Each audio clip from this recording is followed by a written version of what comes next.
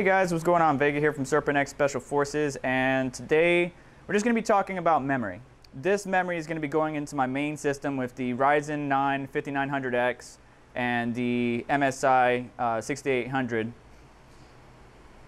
Does memory really help out? Well, in Ryzen's case, from my understanding, the higher the memory speeds, the better. So we got some Crucial Ballistix RGB memory. This speed is 4400. I didn't get the 5100 one because, one, this memory itself is not on the QVL list, so it may not even be compatible. However, from my understanding, even if it wasn't, we should still be good. That's why I want to open this today, because I actually just got this, and if it doesn't work, I need to be able to send it back or at least utilize it on another system. This is a total of 32 gigs, so 64 is very expensive. 32 would do just fine for what I plan on doing with it. So let me get this installed into the system, and let's see the performance difference between the G.Skill Trident Z RGB 3200 megahertz versus the Crucial Ballistix Max is what this particular model is called, 4400 megahertz. So viewers of the channel and subscribers are pretty familiar with this particular system. I'll just go through it real quick. It is the ASRock X570 Tachi Razor. Realistically, I wouldn't have picked this motherboard. It's not my #1 pick, but it came as a bundle deal with the CPU off the Newegg Shuffle. As I said, 5900X, MSI Trio, RX 6800, in a Corsair Obsidian 500D. We also have the 360mm rad, or all-in-one. Some more Corsair fans, Corsair everything. And I probably said that 100 times wrong, but I don't care. I'm gonna keep going. This case isn't really the best for airflow, and you can see the dust inside the filter here. This panel blocks all the air, so sometimes, you know, if I'm doing some serious overclocking or anything like that, or some benchmarks, I might take this filter off, but I do need to clean this guy out. Anyways, the main show right here, we need to swap these guys out for the Crucial Ballistix. And I really like this kit, like, packaging. It's like really pretty. I like it. So we're gonna get these guys out of this box, and there she is, looking all nice. We're gonna go ahead and slap these in and see how the results. I got some benchmarks where I tested a couple of applications with this memory, and then we're gonna swap these in and see how the performance increase, you know, just from jumping from 3600 to 4400 megahertz. So let's do that. All right, there they are. All 4 DIMMs populated. It's been a while since I was able to do this. I do have 4 of the old school G.Skill, but my son is using 2 on his Ryzen system. Wow, now that I think about it, my entire house is Ryzen now. Interesting. But I do have an Intel system coming up, which you'll see in a future video. This memory has served me well, and it will be in that new Intel build in the future. Stay tuned for that. But let's go ahead and get this system booted back up after I clean it, of course, and see how the memory speeds are. We'll switch over to the main computer. All right, so we're booted up and we're back on the main system, but I want to go over a couple key things. Crucial memory has been around for quite a while, so has G.Skill, and I basically love both brands, but I wanted to upgrade my overall capacity as well as my speed. Crucial has my attention, even though G.Skill has also broken records. Crucial has my attention because of the records they set. Now, of course, these aren't the RGB family of memory sticks, but still I can get 4400 megahertz or thereabouts and have my cake and eat it too with the RGB. But we know AMD loves memory and memory speed. What I would recommend, though, because there's going to be some catches or cons that I bumped into with this memory kit, is you as a user, before you upgrade your memory for your motherboard, make sure it's on the QVL list. So most motherboards will have a support page in which you can check out the memory QVL, and for 5900X or the 5000 series you want Vermeer, then Matisse is the 3000 series, and then Raynor is the APU. If you look at this list, my memory or the kit is not actually on here, and here's what I was going to talk about. Is I think my memory kit is Micron B die, but I'm not entirely sure, so don't quote me on that. But they got Micron E, B, D.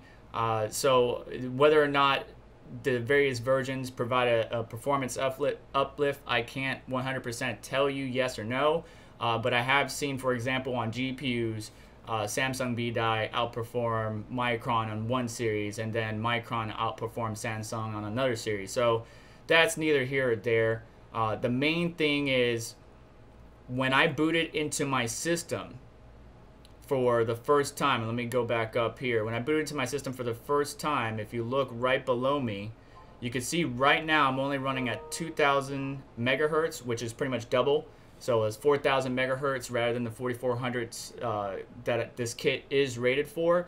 And there's a reason for that. So my motherboard would not load or would not boot when we set the XMP profile of 4400 megahertz. However, I was able to do so with 4266.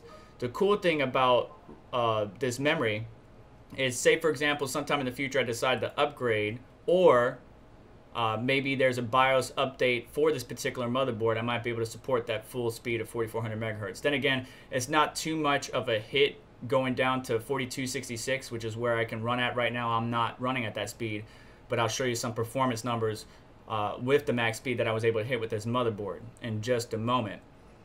The big thing is making sure that your memory is on the supported list for the motherboard you have.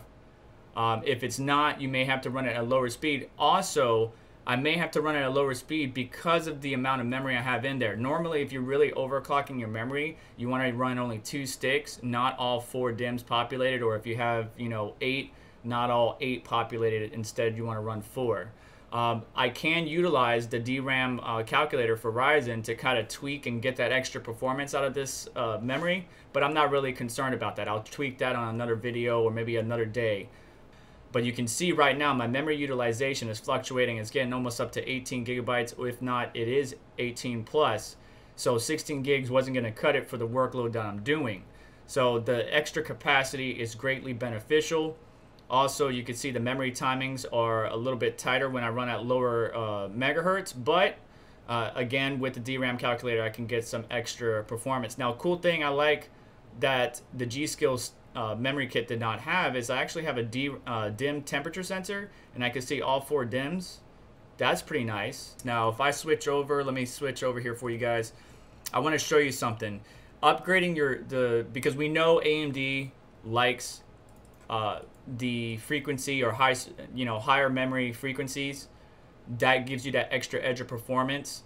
It really depends on the application, so you can't say, yeah, it's going to give me this much. It really depends on the application. For example, this is Cinebench 11.5. We got 43.25 on G.Skill, and then we only went up 25 points to 43.55 at 4266. And again, this number right here where you see 2133 is double.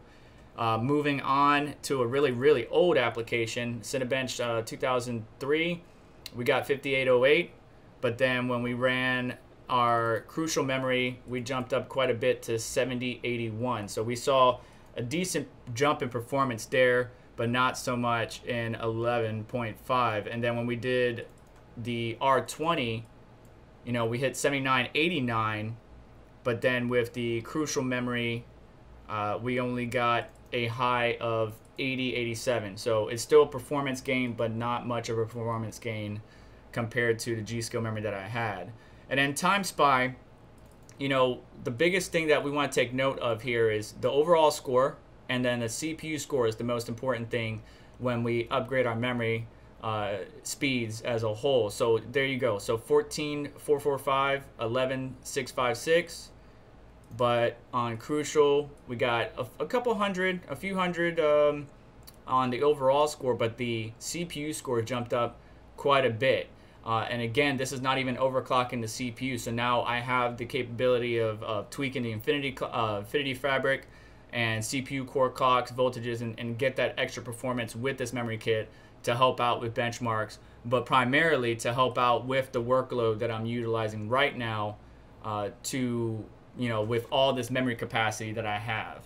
So that's one of the biggest things that I went with. Yeah, I could have taken my memory, my other 2 sticks from G.Skill are actually in my Sun system. I could have taken those and utilized that, but I just wanted to upgrade to faster memory. I think 3200 is the main staple of the gaming community as far as like that sweet spot for FPS and good mid-range area. But now that we're extending the speeds of DDR4, it's starting to climb up. You know, maybe 38 or 3600 would be that sweet spot instead of 3200. But we're seeing memory all the way up to, you know, 5100 megahertz, which is absolutely nuts. So it's good to see technology grow. It's unfortunate that it's hard to get hardware at all. If you're interested in buying the kit featured in this video, I'll have it linked down in the description below. This kit is 212, but it's the 4000 megahertz kit. This one's more expensive. It is 4400, but it's 2x16 sticks. And I again have 2x8, a total of 32. But that's pretty much it, guys. I hope you enjoyed this video. If you did, please hit the like button. If you didn't, please leave me some feedback. Hit me up in the comments below. Subscribe to the channel for more, and I'll catch you guys in the next one. Thank you so much for stopping by. You take care, all right?